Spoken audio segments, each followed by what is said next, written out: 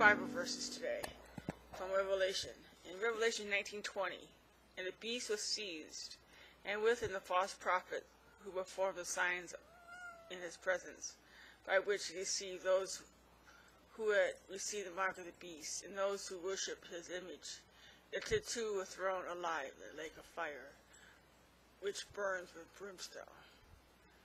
In Revelation 20:10, and the devil deceived them, was thrown into the lake of fire and brimstone, where the beast and the false prophet are also, and they will be tormented day and night forever and ever.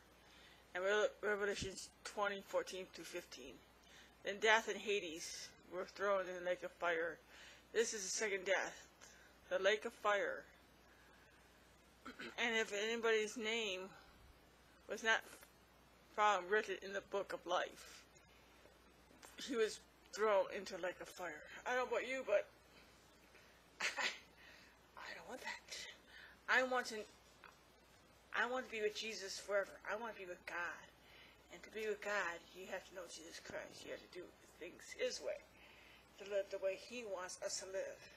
And we can't let the devil mess with our thoughts, saying that we are different, or let us go on sinning, thinking it's okay. We're going to be okay if we sin just a little bit, if we love our neighbors, if we do it in a loving way. No, sin is still sin, and God doesn't want us to sin. And the only way we can stop sinning is through Jesus Christ. It's complicated, but I don't know about you, but I want to do it Christ's way. I don't want to sin. And even though I might have these thoughts, I know it's there wrong. And I want to do it God's way. It is the only way to do it. And to avoid the lake of fire is through Jesus Christ, and knowing him and doing it his way. So keep looking up, keep trusting God.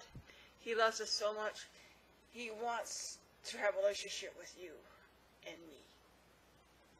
So, and keep praying for our governor, our president, our country, because they need to know Jesus Christ. So keep looking up, keep trusting God.